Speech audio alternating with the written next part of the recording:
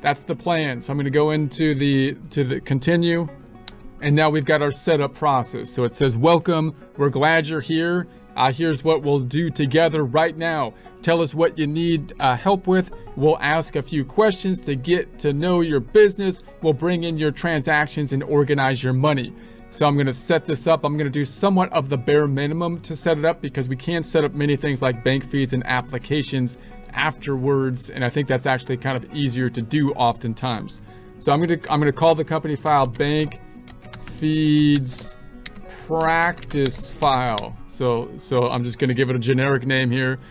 This is my legal name. I'm not going to check it off here. If legal name versus doing business as, for example, might be useful for some of the reports that you're putting together and things like tax returns and whatnot, payroll.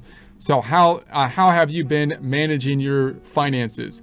Nothing. I'm getting started. QuickBooks Desktop. Now, if you choose QuickBooks Desktop, then it might ask you to try to convert the desktop version to online. So if you're using a prior software, then the question is, do you want to pull in the data from all that prior software, or do you want to just start from this point going forward in the current software, just entering the financial statement data from that point going forward? So I'm not going to use that. Sage is another software, other bookkeeping software, spreadsheets or pen. I'm just going to say other. I'm just getting started, let's say. This is I'm going to say next. So what's your industry? So the industry could be a general kind of industry. Now note, with the industry, you would think possibly that they would change your chart of account based on the industry and change the name of the accounts and stuff like that. But it seems to me that they don't do a lot of differences between the different industries with the chart of account. They just give you one generic chart of account. So this is almost more for internal purposes than any difference that they're going to make to the company file, as far as I can tell. So my general rule here would, of course, to be picking the industry that's closest to you. What I'd like to do, I'd like to be able to say, I would like to not pick any industry because I want to try to build my chart of accounts as I do the data input, just to show how the bank feeds work most fully. But notice I'm not even going to pick an industry. I'm going to try to skip it. And I think they're still going to give me the same chart of account, which is kind of different than the desktop version, because on the desktop version, there's a big difference. You actually get to see the different chart of accounts that they are recommending based on the industry that you're picking, and you can pick one to have no chart of accounts so you can build it from scratch. So I kind of wish they would take a chapter out of the desktop version and customize that a little bit more, or give you an option to not have this giant chart of accounts, or customize it a little bit more per industry. So in any case, I'm skipping that. There's my rant on that one.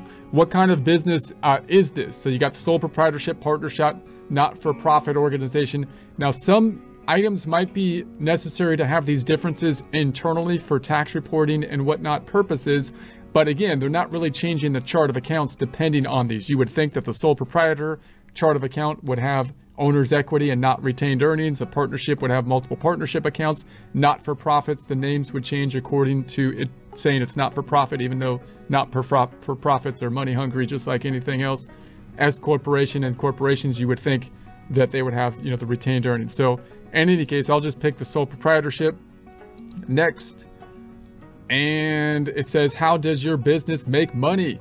We tailor our account categories based on your answers. So provide services, sell products, and I'm going to pick both of those. Again, they say here that they categorize our chart of accounts based on our answers, but I think they're just going to give us, it seems like they just give one big long chart of accounts no matter what I pick. That's what it looks like to me. I mean, I'm just saying. So I'm going to go to the next one. What's your main role at Bank Feeds Practice? So we can say we're the owner, employee, bookkeeper, other. I'm just going to say the owner here. This is probably for bookkeeping or internal use of QuickBooks. They just want more of our personal information, it looks like here. I'm not sure that is going to change anything in terms of the actual account or the file. That's what I'm saying. Who works at this business? Help us understand. So I fly solo, employees. So I'm just going to say maybe contractors, other partners. Again, this looks more like information that QuickBooks wants to gather rather than information that might help us build the company file. So what apps do you use for business? So these are some standard apps that might be integrated. So I'm not going to worry about that now because that's not our focus of the practice problem, and you can add the apps after. So if you have apps you need to deal with, you don't have to do it at this point. I'm going to skip it. So what do you want to do today? So set up QuickBooks to start using it right away. Explore QuickBooks before I set it up. I'm going to set it up to start it right away. Let's begin setting up things you care about most. Okay. Let's do that. List your accounts and see everything in one place. So QuickBooks will automatically bring in transactions and save hours of manual entry. Securely link your bank or credit card. Select accounts you'd like to bring in. See what your cash flow looks like. Now, this is the bank fee link. We're going to do that. But again, I don't really like doing it in this setup process. I kind of like doing it once the file's set up so I can see what accounts I'm dealing with and whatnot. So I'm going to skip this and we'll actually link to the banks once the file is set up. What do you want to set up next? Invoice customers, look professional and get paid, track receipts and bills. So I'm not going to get into the custom invoices at this point in time. I'm going to skip this information. And what is everything you want to set up? Your choices help personalize your setup. You can still use every part of QuickBooks. So you got organized money in and out. I'm going to do that. Accept online payments. Maybe they're going to try to sell us on their QuickBooks thing, financing or bank accounts and whatnot to do that. So I'm not going to do that yet. Invoice customers, I'm going to do that. And again, by checking these off, I don't think they're adding a whole lot, except maybe they might adjust the flowchart to the company file. I think it's for internal uses, for QuickBooks wants to know what we're doing for their purposes more than ours mainly, but whatever. Track time, manage inventory, protect my business with insurance. That looks like an upsell to me if I check that off. They're going to try to sell me insurance, it seems like. Track mileage, I'm not going to do that. Get a business bank account. I'm not going to track receipt and expenses, pay employees, track sales, manage sales tax. Let's do that. Next. What else we got? The effortless way to pay your team. Free 30-day trial of QuickBooks Payroll. So now they're trying to upsell on the payroll. And so you could set up, if you want to practice with the payroll within your free 30-day trial, you could set that up, and that's another nice thing to practice with. But we are practicing the bank feeds, and I'll touch on payroll and how it relates to bank feeds, but not get into payroll. So yes, I'd like to payroll premium free for 30 days. I mean, it's free for 30 days. I can cancel it. But do I need it? I don't think I need it. I'm just going to say no.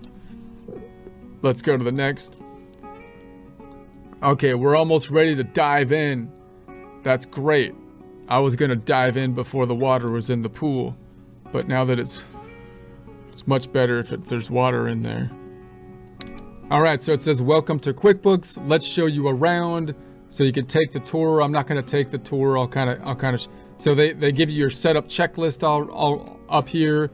The business information, get ready to invoice, send personalized invoices. So you give you some information on how to personalize the invoices and whatnot.